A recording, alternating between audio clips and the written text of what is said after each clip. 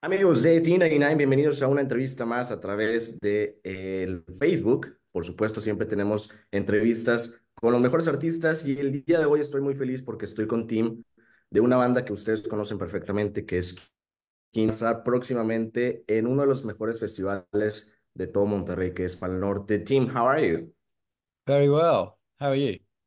I'm great. So happy to have you here because you guys are such an iconic band, and I cannot believe honestly that I'm talking with you guys because I'm a huge fan and I'm so happy to talk with you, especially because you guys are visiting Monterey in shortly like probably 2 weeks. So how you guys Mm. feeling?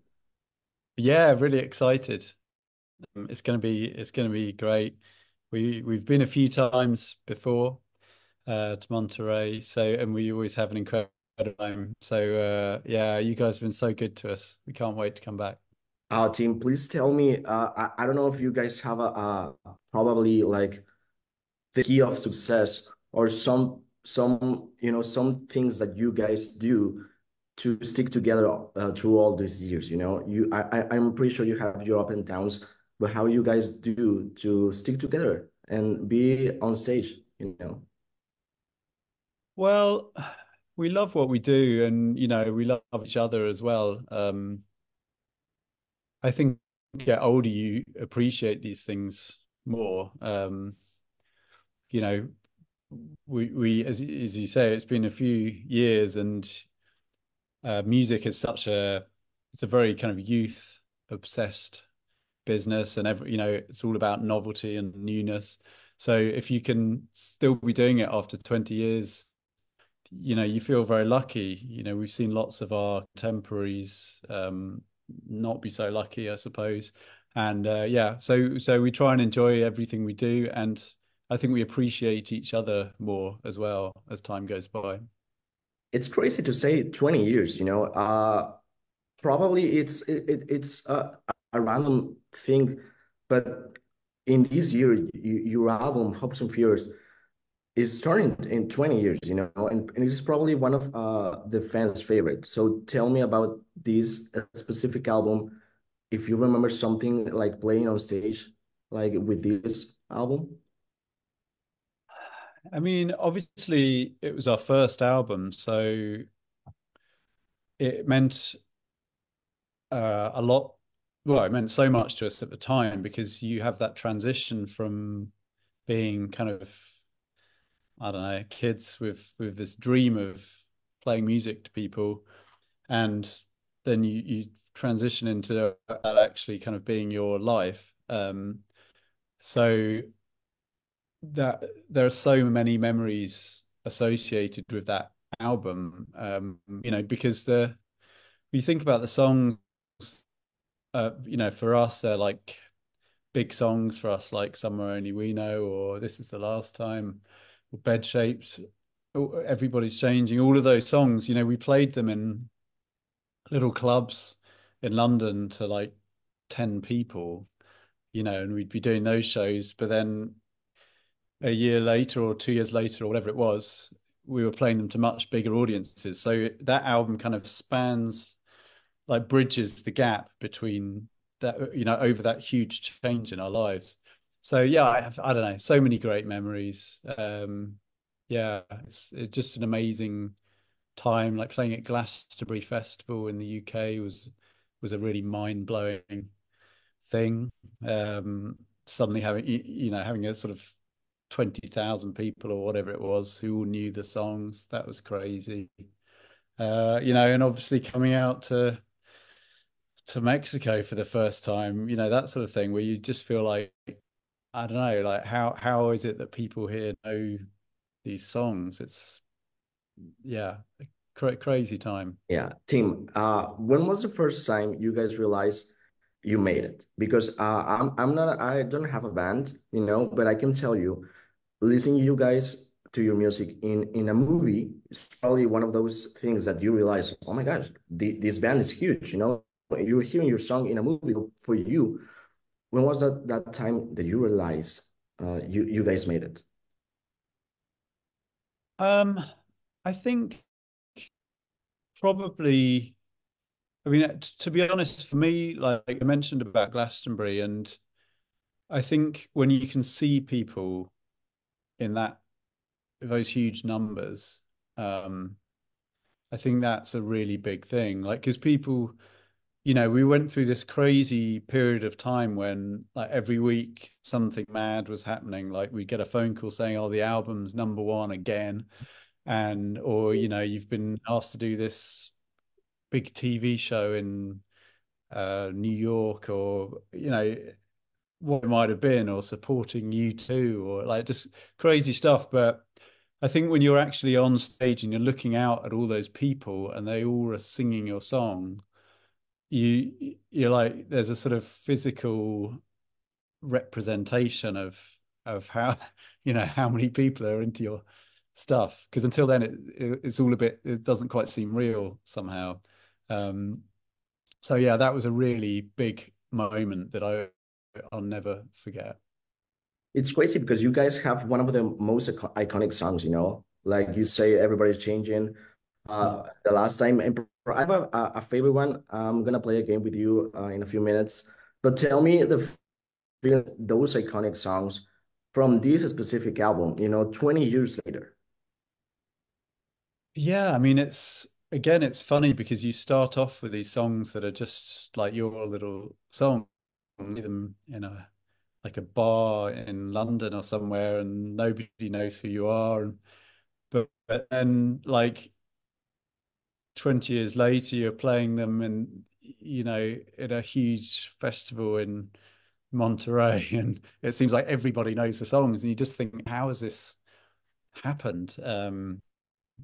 And I mean, we've had an amazing time recently where uh like Summer Only We Know in particular has really gone crazy on social media, for example, and suddenly all these sort of, yeah, it was new people are discovering the music. And yeah, it's such a nice, it's just everything you could dream of, really, because the song becomes much bigger than us, and you feel like it's sort of thing that people treasure and actually means something in people's lives. So we feel, yeah, really lucky. It's so crazy because your songs became viral again, like in TikTok or something. And like you said, many new generation are getting to know Keane. Mhm. And specifically with this particular festival, it's gonna happen the same, because many people don't know Keane and don't know your music. Probably the iconic ones, yeah, but it's gonna be huge. Are you guys celebrating in this festival your 20th anniversary? Yeah, of course. I mean, and I have to say we've had such support in Mexico over the years. It felt to me like we came out there quite early in our career, and so we've been really lucky to have it feels like we have a really good support there. So you never quite know what to expect with each tour, but it does feel like everyone's always been really good to us, and I feel like it's going to be a really great show. And I mean, the last time we played in Mexico was a festival in Mexico City, and it was so huge. And the audience, we were actually playing at the same time as Billie Eilish, and we were all thought, oh, this is a disaster. Everyone's going to be watching Billy and it'll be amazing. But actually, we came out and the noise from the crowd was incredible. And it's, a bit like Glastonbury, actually. Like I said, it was one of those moments where you feel this kind of physical uh, sort of adrenaline rush, and there's the power of all those people. So I'm hoping it's going to be a bit like that. And you know what, Tim? Your name's still huge on the headline. It's a huge responsibility. You still on the top, of the list. So Mm. that's pretty amazing. It's crazy. I mean, to be honest, it feels like we're sort of bigger than ever. Um, we feel very valued and sort of very treasured by people, and maybe that's just because we've stuck around. stuck around for so long. But yeah, it's a big deal, you know, to be playing high on a festival bill with some amazing names, you know. So we feel very honored. So, Tim, before we go, I have a fan question, which is interesting, and I wanted to ask you, where is that Mm. somewhere only you guys know? Well, it makes me think about the town we grew up in, which is a town called Battle in the south of England. It's a very small town, but I feel like that song really came out of a time when we were really struggling as a band just to kind of get started. And we'd been trying for a long time, you know, years. And I feel like it was a kind of message to each other just to kind of, I don't know, I suppose to sort of regroup and stick together. And so yeah, it makes me think of like these little woods and fields in Battle and just kind of hanging out there and trying to cling on to our dream. It is amazing what you guys can share with music, you know. It is so beautiful, and when you know the story behind it, it's more like valuable. So, Tim, thank you for your time. Before we go, I have a really quick game. I want to ask you, how's your Spanish? Más o menos. Okay, I'm gonna show you some titles from Hopes and Fears, written in Okay. Spanish. You're gonna read it and try to guess which song it is in Okay. English. Okay, so this is the first one. She has no time. Yeah, this is a personal favorite. It is one of my favorites from you guys. Oh, okay. We might as well be strangers. Yeah, it is. I Okay, like you're that. really great. Okay, next one. This is the last time. Yeah, okay. Hang on, hang on. Some of the iconics. Everyone is. Everybody's changing. Yeah, and the Yeah, last yeah. one. That's good. That's long. Uh, okay. Somewhere only we know. Yeah, yeah. Okay, you did great. Okay, I thought it was gonna be hard, but you did great, Tim.